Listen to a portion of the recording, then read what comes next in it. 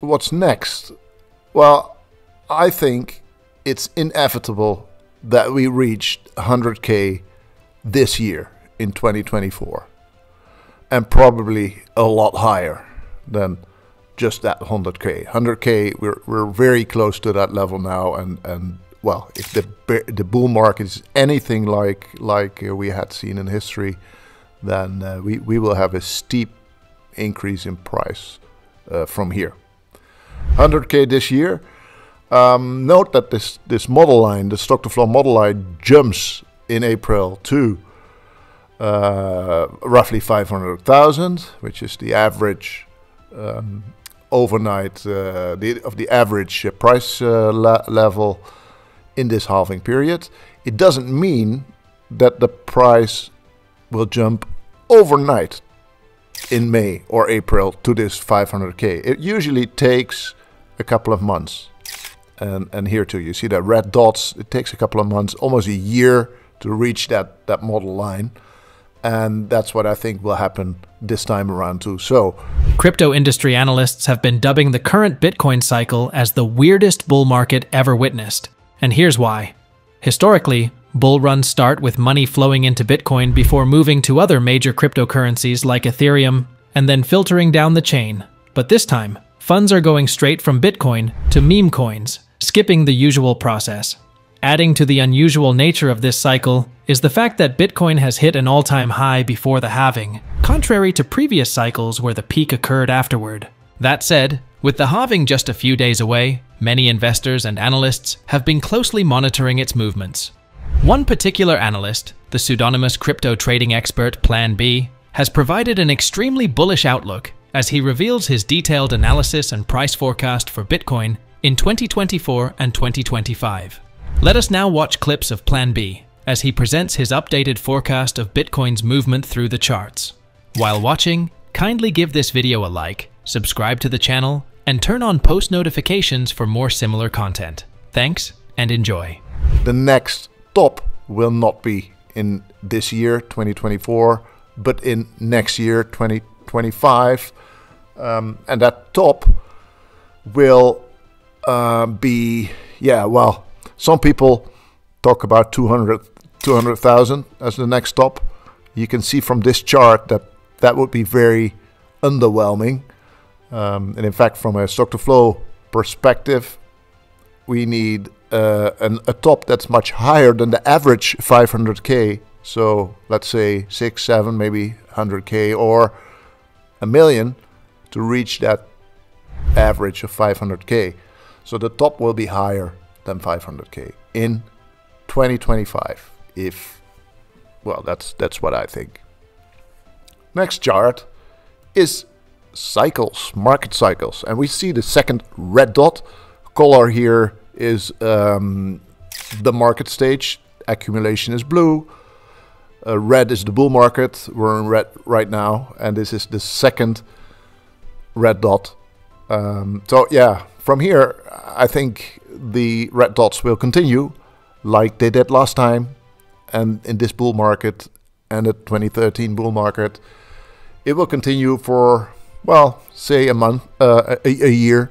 Could be a little bit less, could be a little bit more, but let's say a year. So 12 red dots, and there will be volatility too. I mean, that's very important. It won't be straight up and no dips. There will be multiple minus, well, 20 or 30% dips. That's very normal.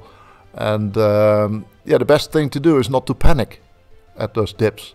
Personally, and this is not financial advice, of course, but personally, I will do nothing for the next, let's say, 12 months. And I will reassess when the market phase switches from bull market to distribution yellow. And until yellow, I don't do anything. Next chart. RSI. Let's look at some technical indicators. So RSI is a technical indicator. It shows you when a stock or a currency, or in this case Bitcoin, is overbought, and then the relative strength indicator is high, or when it's oversold in the bear markets. when the RSI is relatively low. And we're at 77 right now. And that's the highest level ever before a halving. And that's very interesting, because what we've seen so far is the halvings. That's when blue turns to red. That was here and here and here in 2020.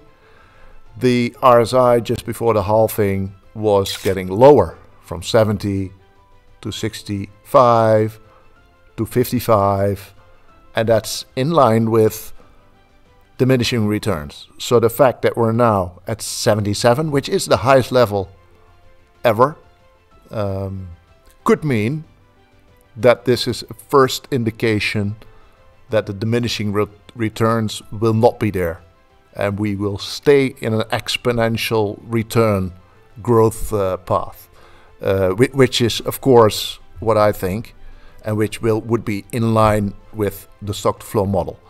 So very interesting what this month, the halving month, April, will do, and what next month, the first month after the halving, will do. So the switch from blue to red, at what RSI level that will be, and if that's higher than last three halvings, that's very interesting, and as I said, might be an indicator of not having diminishing returns this time.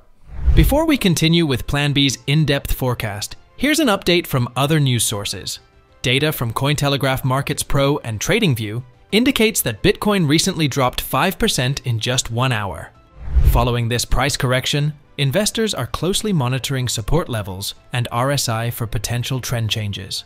If PlanB's forecast is accurate, this correction can be seen as an opportunity to invest in Bitcoin before its anticipated tremendous growth.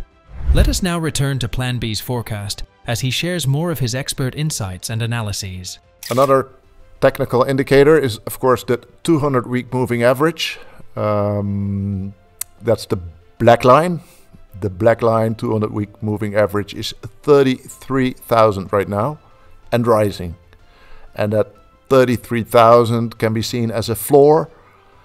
In a bear market, it can breach that floor, but in a bull market, around the halvings, that 200-week moving average is a real floor, and Bitcoin price will diverge from that 200-week moving average. So it's maybe getting less interesting right now in the bull market, and but at least you can tell, or when I hear people say that Bitcoin will crash to 10,000, 20,000, 30,000, yeah, that's not going to happen. I just shake my head and think, well, no. So better to look at on-chain indicators in the bull market, I think. And one of the most well-known is the realized price. Realized price, the black line, at the moment is 29,000, and it's rising fast. And that's always the case in bull markets. So in bear markets, it levels out, it flattens, but realized price is really rising faster and faster in bull markets, and that's what we see right now, or at least the beginning of that. That's very confirmation of a bull market. I think it's better to look at the 2-year realized price. Why? Because that does not include the 1 million Satoshi coins, the first 1 million coins that were that are in the realized price against a price of, well, 0, and that's dragging that realized price down. So 2-year realized price is, in my opinion, a better indicator, and that's at 44,000, yeah, and I think that's an conservative floor in bull markets. See the dark blue line here. In a bull market, Bitcoin price in red never goes below the 2-year realized price. Same here, The red dots are always above the 2-year realized price. So 44,000 is really, I think, the conservative floor. And if we take a little bit more risk, we look at the 5-month realized price. That's the short-term holder price, and it's at 60,000 right now. 60,000 would be the aggressive floor, because if we look at previous bull markets, then you see that the red dots, the Bitcoin price, don't go below that even that 5 months realized price. And here too, in this, you see the little dips, but the floor is the 5-month realized price, and that's at 60,000 right now. So that's my personal aggressive floor that I think we will not go below again. Next indicator is realized return. Realized return is what sellers make when they sell, and the sellers in March made more than 60%, and that means it's red. More than 60%, just like the February sellers, and that's a confirmation of a bull market. So selling at 60% or more return, that's really bull market territory. I watch this very closely, because when that switches to blue or even green, that might be an indication that the bull market is over, or that we might be mid bull market, and then we have to look at other indicators to confirm or deny that. For now, all looks good, and of course the same is true if we look at Bitcoin in profit. That's 100% at all-time high levels. Everybody's in profit, and that will continue for a couple of months if history is any guide. Considering the historical accuracy of PlanB's predictions, how much weight do you place on his latest forecast for Bitcoin? Feel free to drop your thoughts and analyses in the comments below. If you found today's video enlightening and want to stay ahead with more insights and updates on crypto and global finance, make sure to hit the like button, subscribe to our channel, and turn on post notifications. Your support greatly encourages us to continue providing in-depth content and discussions. Stay tuned for our next episode, where we'll uncover more about the fascinating developments in the cryptocurrency space. Until then, keep questioning, keep exploring, and most importantly, keep investing wisely. Thank you for watching, and we'll see you in the next video.